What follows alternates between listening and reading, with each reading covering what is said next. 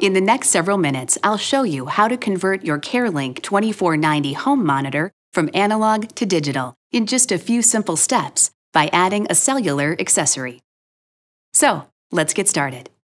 We'll be working with these components: a cellular accessory, a power cord for the accessory, a short phone cable, and your CareLink monitor. Right now, your CareLink monitor is connected to your home's analog phone jack. First, remove the cable from the wall phone jack. Then, remove the other end of the phone cable from your CareLink monitor.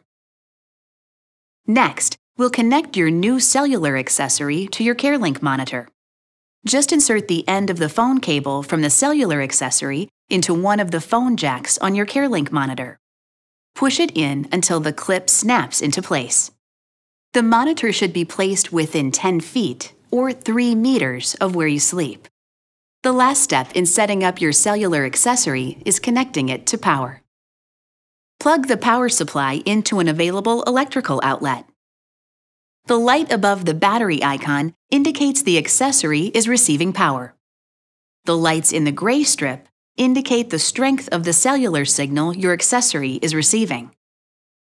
If you do not see a light after plugging the unit into the wall, check your connections, making sure the power cord is pushed all the way into the back of the accessory.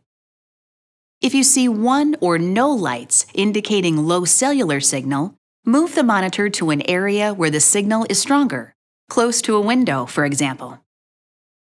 With the unit powered on, you're now ready to test the new components. The wonderful thing is that once the cellular accessory is set up, you will use your existing monitor in exactly the same way you always have. So go ahead and place the antenna over your heart device and press the monitor's button to send your heart device information to your clinic. During a transmission, you'll see the information light on your cellular accessory go on. A solid light confirms that your heart device information is being sent. And your CareLink monitor will indicate that your heart device information has been collected and transmitted in the same way it always has, signaling a completed transmission with a lit-up bullseye. That's all there is to it. Your CareLink monitor is now set up to transmit your heart device information digitally.